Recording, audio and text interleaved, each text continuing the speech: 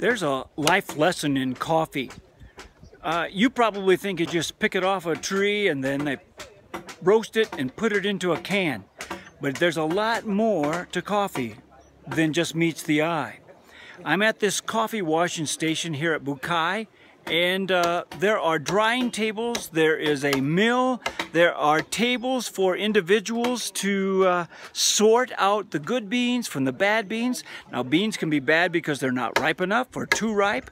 They can be bad because bugs have gotten into them, and a bad bean will make a whole pot of coffee taste bad.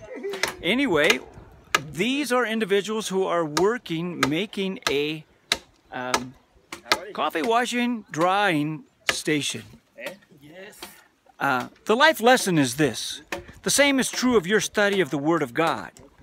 On the surface, it looks easy. You just open the Bible and you read a few verses and then you talk about it. But you know in this course that it's going to be a little bit more work than just that. Enjoyable, but more work. And that's what you are here to learn about. I'm so glad that you've come to join us, and I trust that you will be a good steward of the labors that are here.